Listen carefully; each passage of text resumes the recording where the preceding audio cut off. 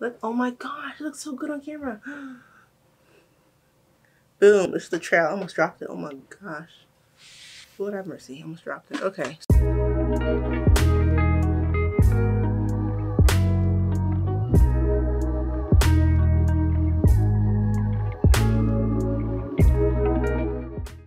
Hey everyone, welcome back to my YouTube channel. So if you're new here, my name's Koa and this is Koa's Plant Corner here on YouTube, obviously, because it's a YouTube channel.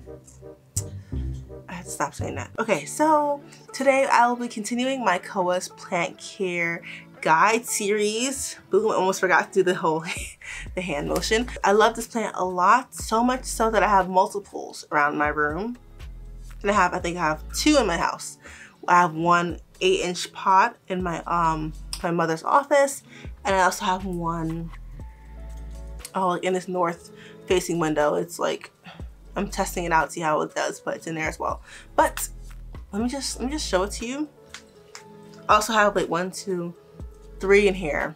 3 in my room. So let me show you the one plant I'm going to show you today. If you follow me here on YouTube, or if you follow me on Instagram, and I'll put my Instagram tag somewhere. I can't really point. I'll put it down here. You know that I have this plant. You know where it's situated at. But let me just show you where she's at now. This is a Philodendron Micans. So this is it right now. I'll talk about the situation it's in right now and how it seems to be floating. But before we begin, please don't forget to like and subscribe to my channel here. I do post a lot of plant care guides, so if you're interested in a plant, if you have a question about a plant, you know, if you have a plant that's struggling, feel free to comment down below the plant. And if I have that plant and if it's doing well in my care, I'll definitely be posting a plant care guide on it. If it's not doing well in my care, then I'll try to help where I can. But please be aware or know that I'm not a plant expert. I'm just a plant hobbyist like many other people out there. I'm definitely not like a, what do you call it, botanist or whatever. Is that flowers? Ugh. I'm definitely not like an expert on it, so I'll give you my opinion based on my experience of having that plant. Okay, so if you're new here, or you maybe aren't new here, you already know, I'm going to talk about 4 different categories that I use to kind of sum up the care for the plants that I have, and I do find that they'll be pretty helpful for you as well. So the first category I'm going to talk about is the lighting. So I'll talk about the lighting that this plant, this Philodendron Micans, that it's in. I also will be covering maybe the conditions that I have the other ones in, and maybe if I'm not lazy, I'll just bring it down and show you where they're at. And then next, I'm going to talk about watering. So watering, I normally do include the type of water that I use, 1, and 2, the nutrients that I add in the water, and then 3, I'll talk about the pot that it's in.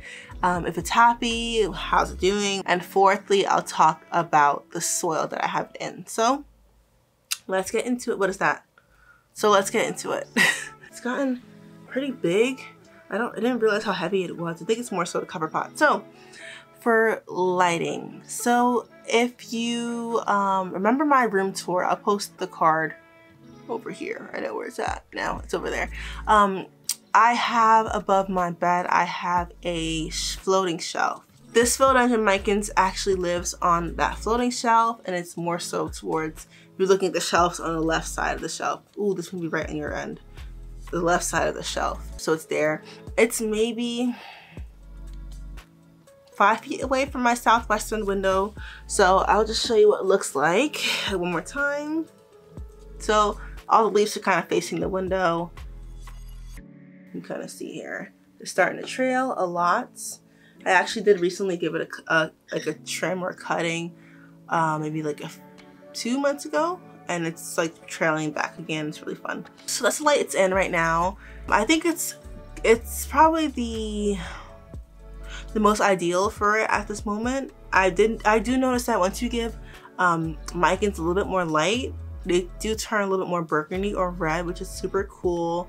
It's nice to look at if you want something different, but you can kind of see the new growth. Sometimes they'll be a little bit on the redder side right there, but if you give it a little bit more light, at least in my experience, the leaves will be a little bit more red.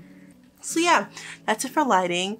Okay, so we'll talk about also next watering. So Like for most of my plants, I use either filtered water or I will use tap water, but for this baby here, I only use filtered water for it.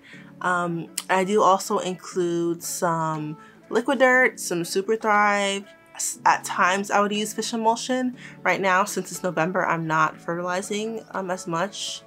Honestly, it's partially because I'm lazy, but also people don't advise you to fertilize during the seasons where it's not growing, but this plant is still pushing out new growth. It's still growing, so I should be fertilizing it, or I should be fertilizing it more.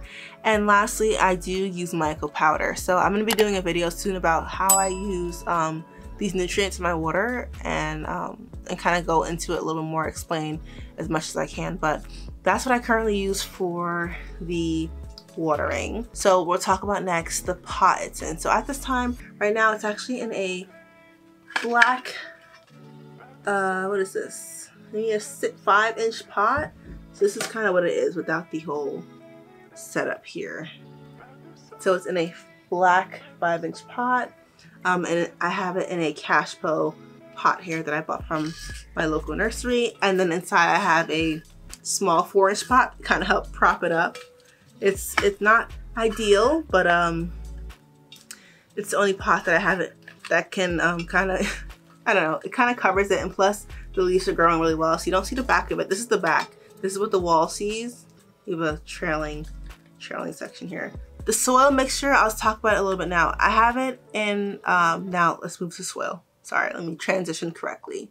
Moving into soil. When it comes to soil, when I first got this plant, I was reading or watching a lot of YouTube videos where people would talk about like having a chunkier soil mixture and how it's great for philodendrons, which is true.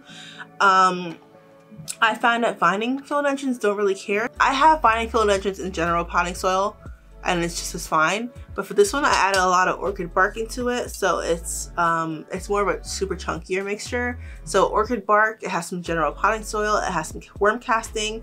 I think I did put some horticultural charcoal. I do have horticultural charcoal in a lot of the plants that I really do not want to die, like the ones that I really don't want to die. I'm just gonna say that. I have some perlite, of course leca, because I find putting leca in my soil mixture has been very great. It's been helping me to not overwater my plants. It kind of adds a little bit more aeration, and I find that sometimes roots will latch onto it. It's just really great. I really do like and suggest you to put leca into your soil mixture. I have it in Hoyas, I have it in Monsteras. Every single plant here, you will find almost every single, because I did at a time when I first started, I didn't use leca all the time, but almost every single plant in my room, you will see leca in it. It's been really helpful for the root growth, in my opinion. But yeah, so only recently I actually topped it off with some regular general potting soil with some perlite and a little bit more leca. I just kind of sprinkled it on top because I found that it was drying out way too fast. So I think that the chunky soil just wasn't holding on to the water as much as the plant would like, you know, to kind of hold on to the water. So it does have a lot more leaves. So I have been, I did sprinkle some more soil on top of it. I think that's been helping to kind of maintain the water and the moisture in the plant. So I'm not watering it every 3 minutes. Cause I felt like I was watering it once every week and a half. It was kind of getting out of hand. I'm like, what in the world? But now it's been really great. It could be also that the weather's changing. It's been cooler, you know, so it hasn't been drying out as much. So that's really been helpful for this plant. I'm just taking off some of the sheaths if you're not familiar. Philodendrons, the difference between philodendron and pothos. One big one is the sheaths. You can kind of see it right here. It's like behind this leaf here. Right there. Insert arrow right here. Bling. It's kind of hard to see. Yeah, right here. But I'm just taking them off. Yeah, and that's it for soil.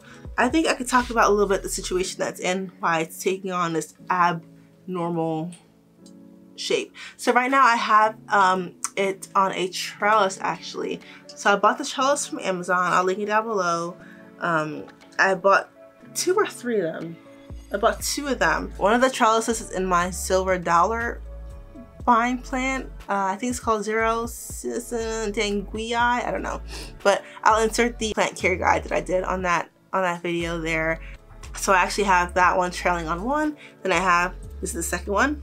You can kind of see it needs to be pinned again to it, but I have it up, trailing up this trellis as well.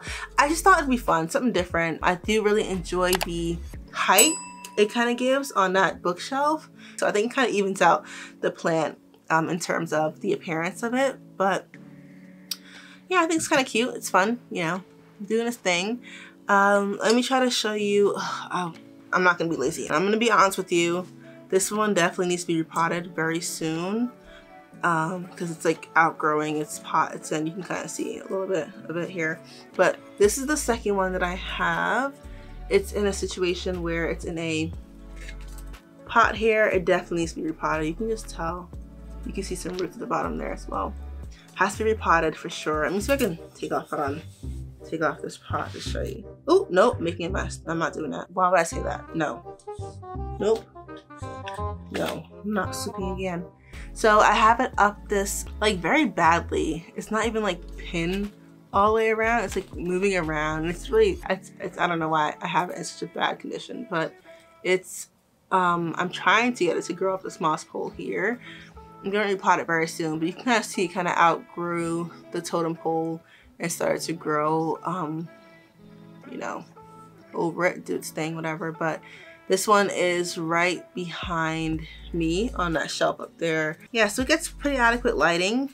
I think because it's root bound, it needs to be watered so often. So I've been watering it a lot more, but the soil is in. I have no idea because I bought it from the nursery, and the pot is still in the same nursery pot. So that's it for that. The new one right now is acclimating in lower lighting. I do find that Micans, they do prefer a little bit more brighter light. So medium to bright, I would not go to low light because I've just noticed, even my sister, she had the Micans and it was barely getting any light, and it just kind of, all the leaves fell off and it just turned into a long like propagation project, you know what I mean? So I just chopped it up and I have it propagating right now in my greenhouse. But yeah, they do need a little bit more brighter light. Like, I feel like you're better off giving it brighter than less light. I've had cuttings that's been given or that's had super bright light, like very bright light, and they just turn red. They're just pretty. In my care, I do find that brighter lights helps with it. I would not consider Philodendron Micans to be a low light friendly plant. In my opinion, IMO.